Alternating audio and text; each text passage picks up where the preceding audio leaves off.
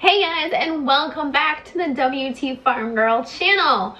Today we are going to go visit the Giles family maple syrup farm. Now on their farm, they farm approximately 15 acres of maple trees to produce maple syrup.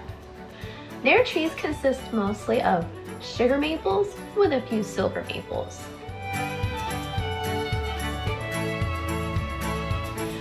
The farm has been in the family for several generations. Previously, they used to do buckets.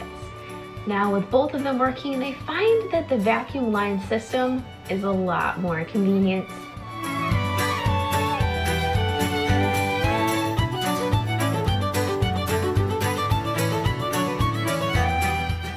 We're gonna see exactly how their farm operates.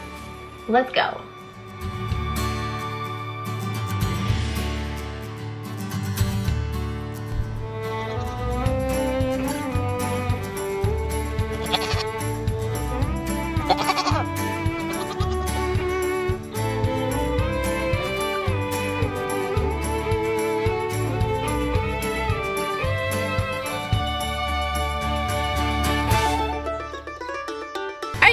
As you know, we are not doing maple syrup season this year. We are taking a year off for the first time since we started the farm.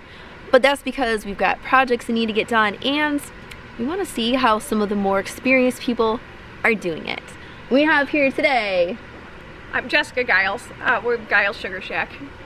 And she taps about 500 to 700 trees. And so let's take a look at their system. They also do a vacuum system, so we're gonna look at that real quick and see if we can get some tips. We're gonna look at how their evaporator system's set up, and we'll show you guys. Let's go. So this is how you guys bring your wood in, right? Yes. Now this is a really nice. Now does this whole thing last an entire cook, or do you have to go through multiple loads of it? No, we go through 2 to 3 of them during a typical evening. And how long do you guys cook for it during each spell? So it really kind of depends. We both work outside of here, so most evenings during the week we will cook for 5 to 6 hours. We usually wrap up between 11 and 12 o'clock at night. Oh. On weekends we'll do 12 to 14 hour cook days. So you guys just keep your sap and you just take it out when you need it and you feel like cooking? Or do you do like batches of sap? Like here's a whole batch.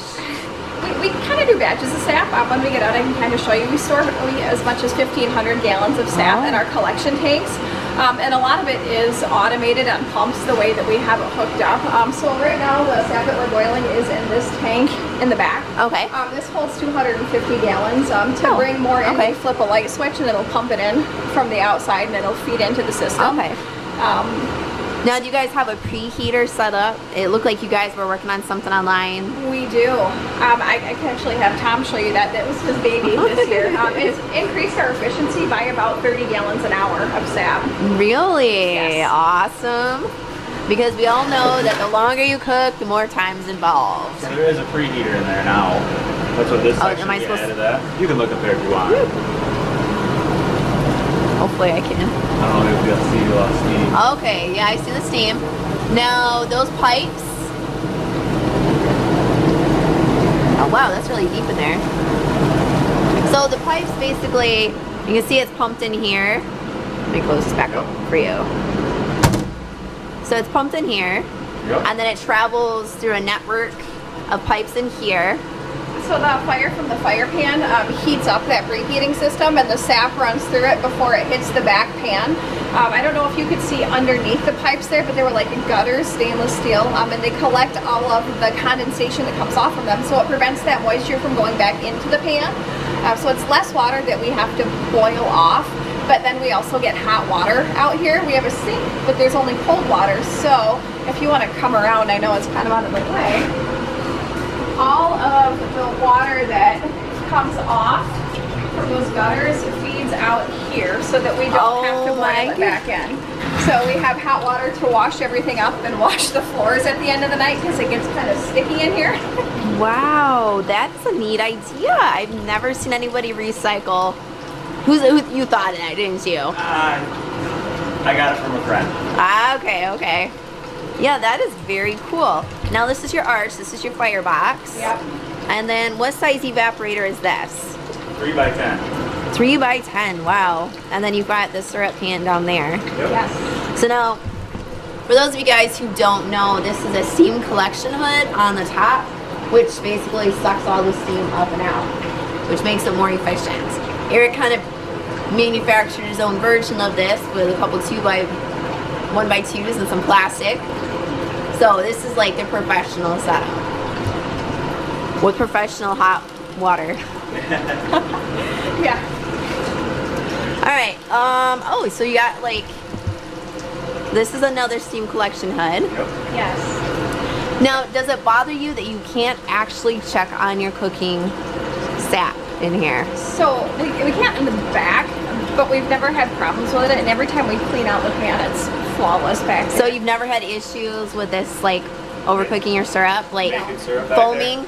No, we use defoamer. I've used a foamer and I still get it. Like at the end of season, it'll always just. How religious are you with it? Pretty, like every time I take a draw, I'll add some defoamer in.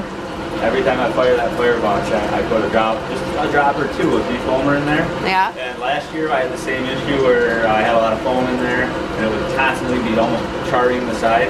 Yeah. A little bit. It's crystal clear in there. I washed it the other day, and there's no sign of burning. Wait, you washed the inside of this? Yeah. Yes. So you drained the entire thing and you washed it? Yep. Yes. Where did you put all this at? Out of We buckets. collect it and refilter it so that we can run it.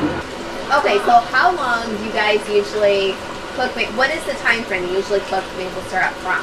Between tapping and final cook? You know, it really kind of depends on the season. Last year, our season was really short. I think we tracked 17 days that we had total. The year prior, we got 6 weeks almost out of it. And so far, we're 12 days in here. And so it really depends on the weather. Once it gets to the point where we have a few days in a row where it's not freezing at night anymore, the trees will start to bug, the sap will turn bitter, and you can't boil it anymore. So we are completely at the mercy of Mother Nature. So when did you guys tap this year? February 15th. 15th. Oh, okay. How long do you think it's going to run? Hopefully another 2 weeks. Yeah. I don't know. We got another week for sure. Next weekend looks good, but after that, the lows aren't as good as I would like. But Yeah. So you need that cooler temperatures at night. Yeah. So how many gallons have you guys made already? Oh goodness, 83, Okay. Now what do you normally do per year? 150. Okay. So you're coming up on that. We're getting there. We need 150, so hopefully the season cooperates. Now, how many trees did you tap this year? I don't know how many trees we tapped. We've got about 500 taps right now. Okay. It's about half of our woods because we can't really keep up with more sap flow than we get. Right. We don't ever put more than 2 taps in a tree, so we probably have 300 or so trees tapped. Okay. No, so it was actually an old return line, and I'll show you why. Oh, we don't for the use air it return. anymore. Because do you use a milk vacuum? We house? don't. It's actually made for syrup. So we used to have tanks on that side of the system, and we'd have to pump back from those tanks, but we don't anymore because of the vacuum system, and I'll show you why. Oh, okay. So you had mentioned wanting to see some taps, so this is pretty standard. We'd never use more than 2 taps in a tree. Some people will put 3 to 4 even in a big tree, but we have enough trees that we don't have to do that. These are the taps here. We drill them 1 3/4 inches into the tree. These are called drop lines because they drop down into the lateral lines, and here the trees emit gas while the vac is on it, so you can see it pulling through and you can see the sap running through the lines. And this line is completely full of sap. You can see that sun reflecting right in there. So do you know like what, do you have a pressure gauge to know like how many? It's usually 20 to 25 inches of mercury. Okay. So that black return line that you were asking about, okay. So this is the very last pump. This is one of the last lines here. But if we walk back here, I'll actually show you what's called a sap ladder, and it's the reason that we don't need to use a return line yes. anymore. This is what we need on ours because we were tapping like 15 feet into the air. Yes. So this is what's called a sap ladder. Oh my gracious. I have never seen one of these before. Spider web. This is not what I thought it was going to look like.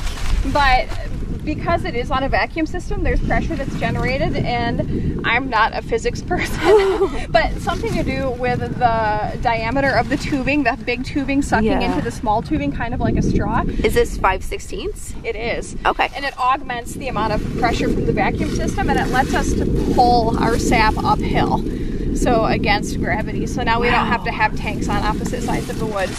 Look how fast that is moving. Shoot. The trees are happy today.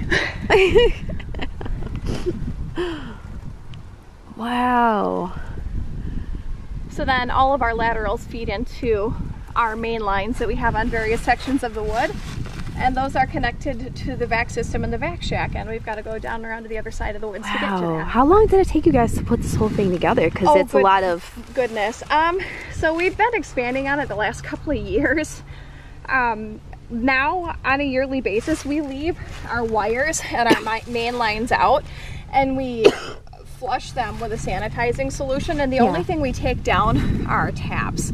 Right. So I think now to get it back up and going, it takes us maybe a whole weekend just to regear our lines, fix our lines, and put our taps in. Yeah. Wow, so this one is low. So that used to be where we used to have our tanks. Oh, okay, yeah. There. Yeah. They all fed to that spot, but it's not needed anymore. It's kind of loud in there. Oh yeah. But so you have a whole dedicated little shack. Yeah, it's the back shack.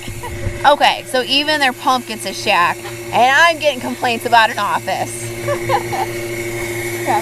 So all of our main lines run into here. I'll point it out when I get in, but it's kind of loud. The light blue metallic piece of equipment there, that's actually the vac itself. And then the other piece is, so it goes up to a humidity catch, which is that clear tube that's there. Okay. And then the releaser is the bright blue here. So it gets pulled in through the vac.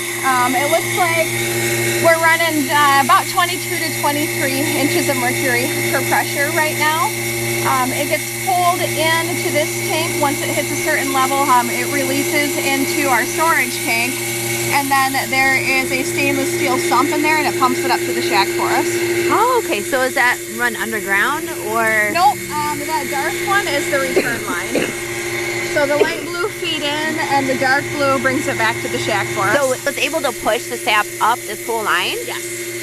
Really? Yes. And that's going uphill? Into oh, that's a pretty... collection tank. Wow. It's made life a lot easier. Okay, so you've got two pumps. You've got one to vacuum it out and one to push it out? Yes. And the one that pushes it out is kind of your standard sump pump that you might have in your basement. Right. Yep. Oh, interesting. You can see, if you want to look inside of there, I can flip a light on, but you can see the sap pouring into that back collection chamber. Oh, yeah, yeah.